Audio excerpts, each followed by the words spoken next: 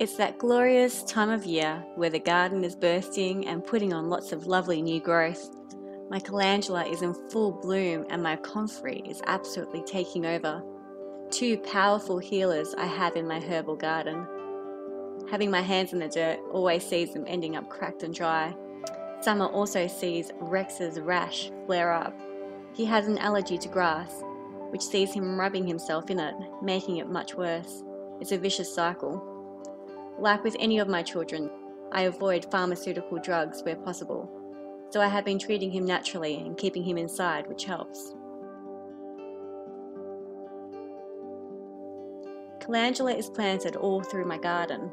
I like to plant them as borders, but do beware that they drop a lot of seeds, which can take over your space if left unchecked.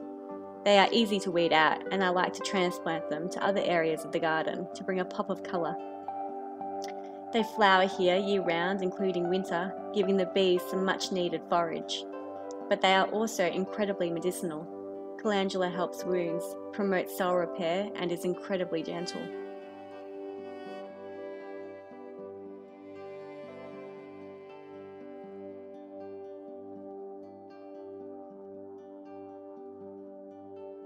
Comfrey too is planted all throughout my garden.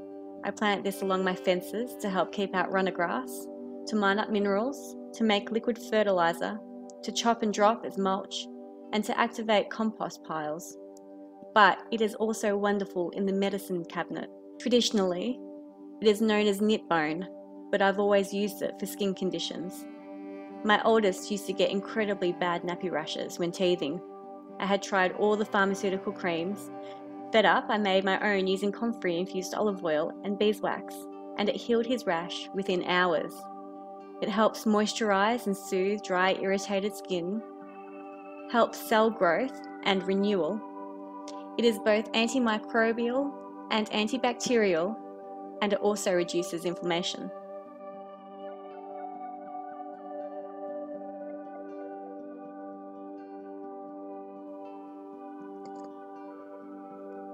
Combining the two creates an absolute powerhouse salve. To make the oil infusion for the salve, I place the calendula flowers with their stem and comfrey leaves on a tray from my dehydrator. You could air dry them, but I'm wanting to make this in a hurry to repair our skin. I dry them on low for a few hours, extracting most of the moisture. If I don't do this, I could spoil the balm and cream that I'm going to make with the extracted oil.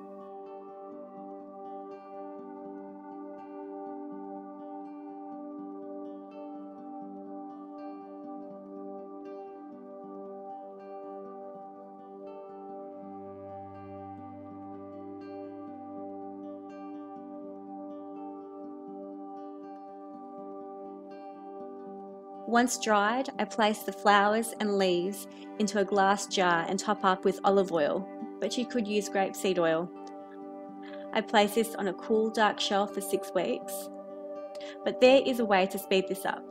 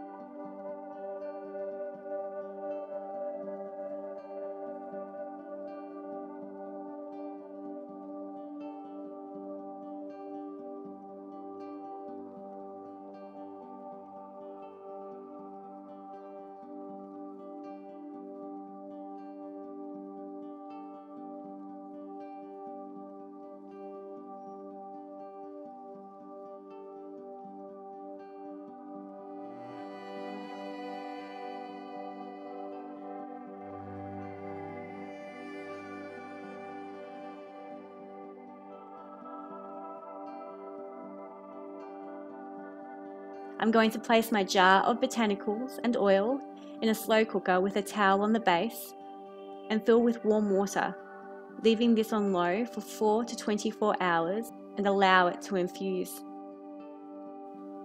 Once infused, carefully strain the botanicals out of the oil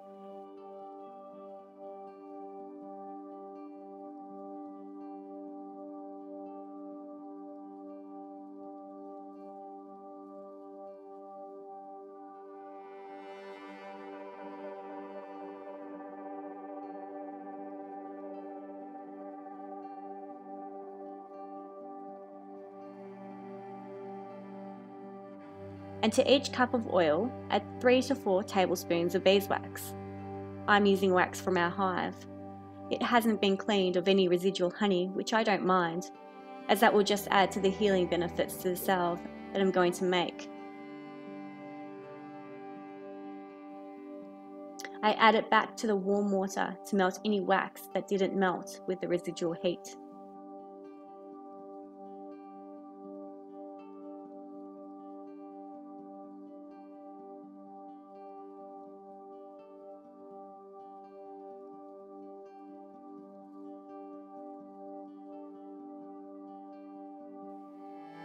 There are 2 options from here. You can leave it as a balm, which is fantastic for nappy rash and really dry and cracked skin. Or we can turn it into a lighter cream, perfect for an all-over body moisturiser. I pour some of it into jars to keep as a balm, and the other half I will turn into a cream.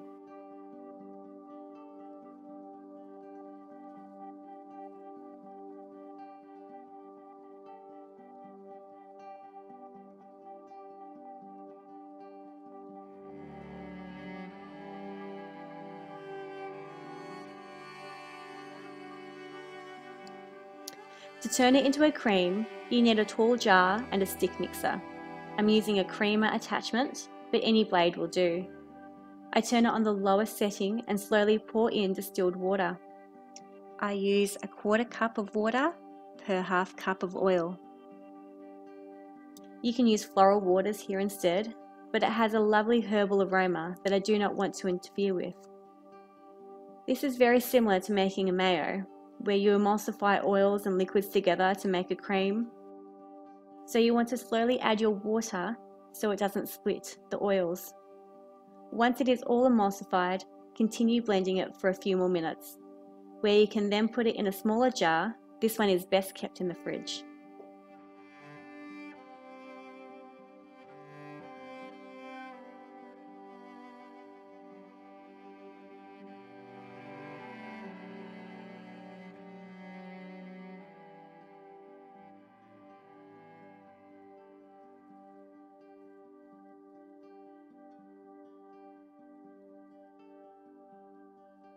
Being self-sufficient doesn't just mean growing your own food.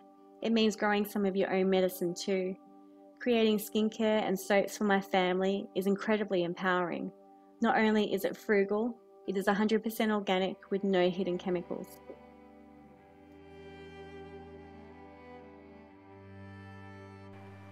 Thank you so much for tuning in and watching how I make my Calendula and Comfrey balm and hand cream.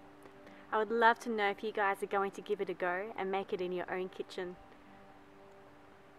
Don't forget, you can follow Living the Dream Permaculture on Instagram, Facebook, and we have our own brand new website where I sell my natural skincare, permaculture plants, permaculture design, permaculture education, and it's a place where I write about all things permaculture, homestead, and self-sufficient related. I've left all the links in the description box below so you can easily access those websites.